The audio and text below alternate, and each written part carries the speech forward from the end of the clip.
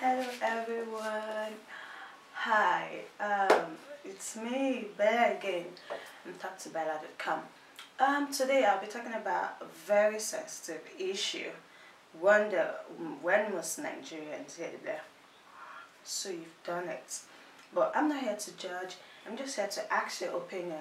If you are in support for the legalization of abortions in Nigeria, yeah, you heard me, abortion. I know it's not so polite, moral word, but morality doesn't always feel right, even when it is named moral.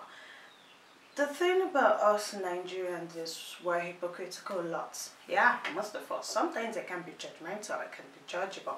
Issues as sensitive as this, we have to, put ourselves in some people's position to know how they really feel. I know some people say abortion is murder, while other people say that it's not a life yet, it has not formed. But when does abortion become murder? See, when I was a kid, I witnessed a very horrible, horrible, horrible, horrible thing. There was this lady in my compound, just in the public compound when I was growing up. There was this lady there, and even though I didn't understand what was happening then, just so I later grew up, and then I knew she had an abortion. She went to a chemist, a quack chemist, and then she decided to do it there. Then she came back home and she was bleeding massively. She almost died. When I grew up, that was when I knew she had gone for an abortion. See, the thing about, they say, an African proverb says, when you beat a child with the right hand, you draw the child closer with the left hand. Now, abortion in Nigeria is illegal. It carries a sentence for 14 years, I think. What about circumstances where abortion is the right thing to do?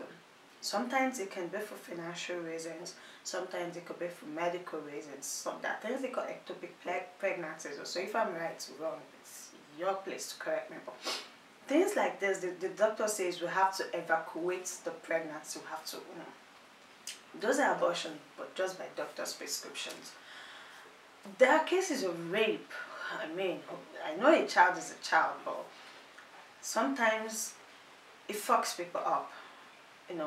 Just think about an instance where a lady was gang raped and it resulted into a pregnancy, and she just wants to have an abortion.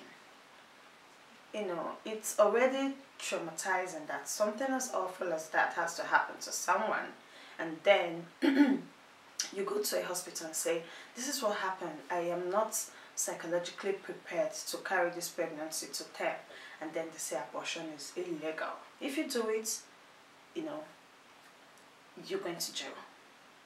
It is not in my place to choose for people, no. It is, but it is in my place to lend a voice out there. Say, I say, okay, Christians, they say abortion is murder, all children are gifts from the Lord. But if you look at some children, you'd be like, why were you not just aborted from childhood? That's a joke, don't mind me, but really the government needs to do something about this. I am tired of reading about young girls giving birth and killing their babies when they're just a day old, or people taking fake drugs to induce abortion, or people doing all sorts of things because already the stigmatization is there. You're pregnant, the baba no collect amabe, woo, so you don't do, so you say don't they collect. Stigmatization is already there. And it's so sad that, man, I don't know how else to put it, but I think everybody has a right to choose this freedom for right. So, but let it just be legal. I do not support the abuse of abortions. No, I do not support it. I do not endorse senseless abortions. No, I don't. But you see cases where it is, even if you listen to such story, it is advisable that somebody should do something about it, and abortion might be the only way. I am in support of it, okay? Sometimes it happens. Let's stop being so judgy. I don't endorse the abuse of it, but when it is, what should be done, it should be done.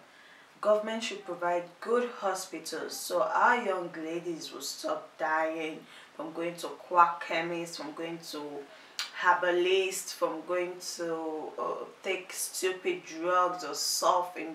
No, you see hostels in Nigeria, university hostels, you wake up one morning and you see a baby that's not even formed properly on the ground.